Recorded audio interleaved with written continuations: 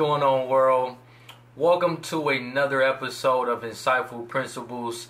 This is episode 54, and thank you all for watching this video. If you could please like, subscribe, and share this video, that would be greatly appreciated. And within this episode, I want to discuss Black Wall Street. And exactly what Black Wall Street was black-owned businesses back in 1921 in Tulsa, Oklahoma. It was a big thriving community called Greenwood District. And within this community, you had businesses, you had hospitals, you had so much growing real estate where there were a lot of black entrepreneurs. Now, what was so tragic about what happened in 1921 is called the Tulsa Race Massacre. And this week marked the 100-year anniversary of Black Wall Street being destroyed back during that time in 1921. And, you know, I think that since then we have made within the black community a lot of great strides. And there's tons of more black entrepreneurs that are starting their own businesses, that are into real estate, that are, you know, investors. So we have came a long way. But I did want to highlight what happened during those times and just go into details of the economic costs of what happened in 1921 and how we still are dealing with that wealth gap that I have spoken before in many of my previous episodes. So for those of you that may not know what the Tulsa Race Massacre was, it was one of the worst incidents of racial violence in U.S. history.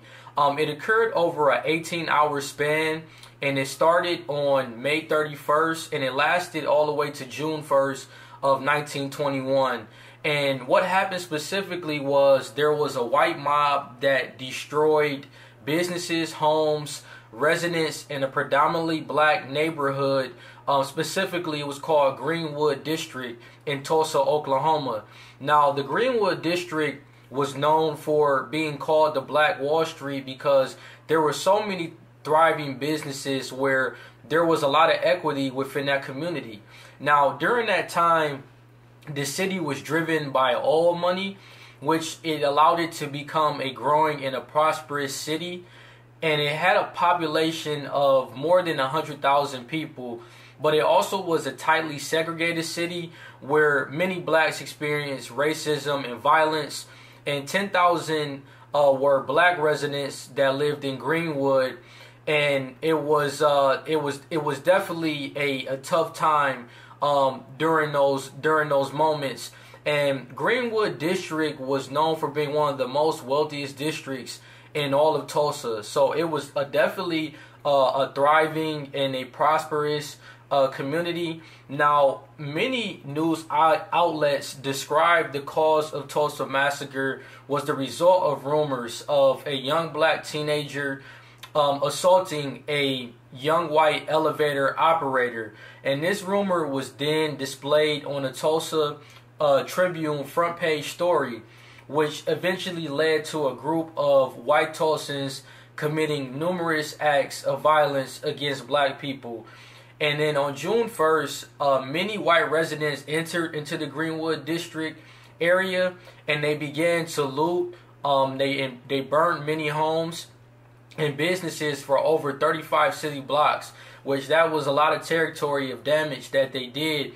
And now firefighters even attempted to help black residents during this race massacre in 1921, but white residents ended up driving out the firefighters by threatening them with their guns. Now, there were records of 1,256 houses burned and 215 other homes were looted, but they weren't burned down.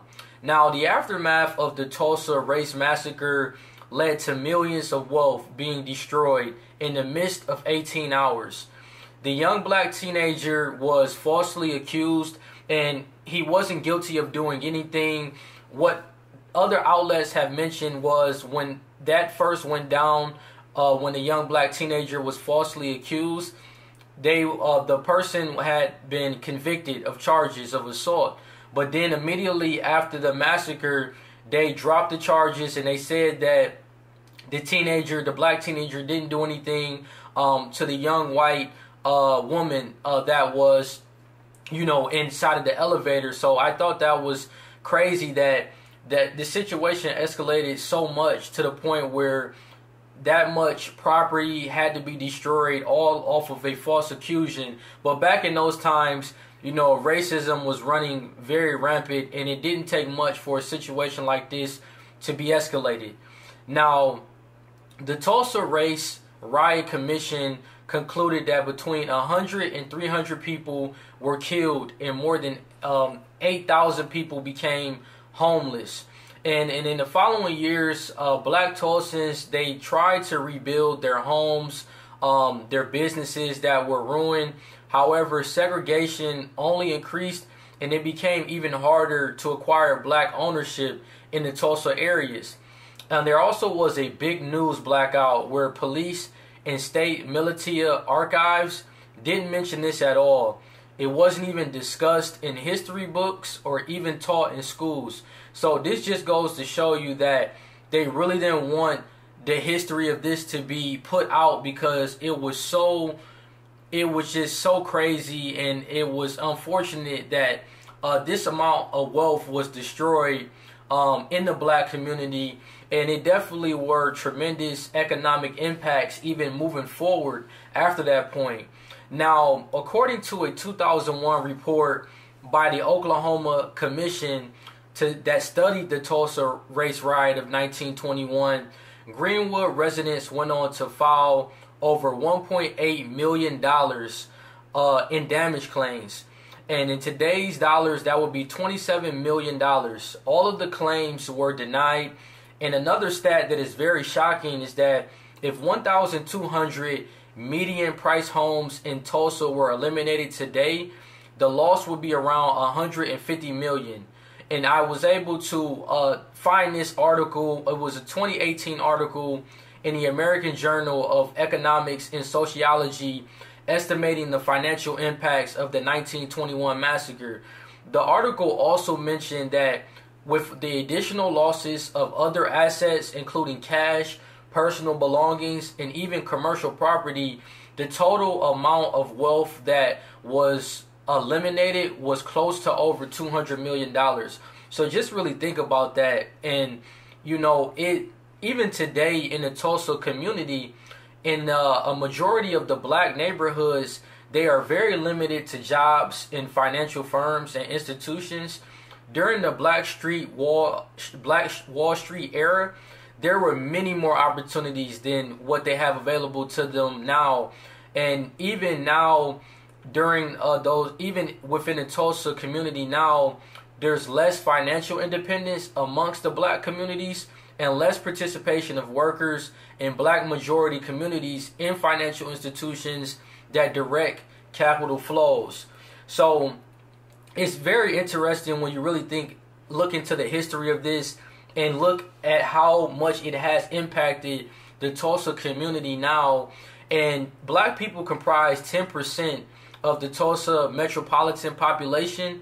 However, black-owned businesses comprise only 1.25% of the area's nearly 20,000 businesses. That is very shocking when I really read that statistic. Black residents don't have much access to direct sources of capital investments and loans in the area. So this presents barriers as well for black entrepreneurs to create and expand the business, as well as going to a bank to receive funding that could assist with building wealth. Now, to put in perspective what could be bought today with the millions of dollars that were lost back in 1921, according to the Brookings Metro Analysis Bureau of Labor Statistics data, $200 million could fully fund college education for 9,098 students for black residents attending the University of Tulsa, the University of Oklahoma, and Langston University.